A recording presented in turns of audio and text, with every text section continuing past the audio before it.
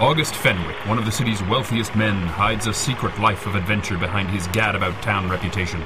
In reality, he stalks the streets and alleys of the city that he loves to defend those who cannot defend themselves.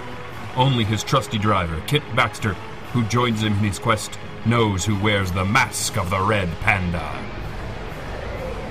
It means our dull little arson case just went pear-shaped. Like warlocks and magic wands pear-shaped. I'm no fan of the strategic retreat either, but when we have this fight, we need to win it, not just die.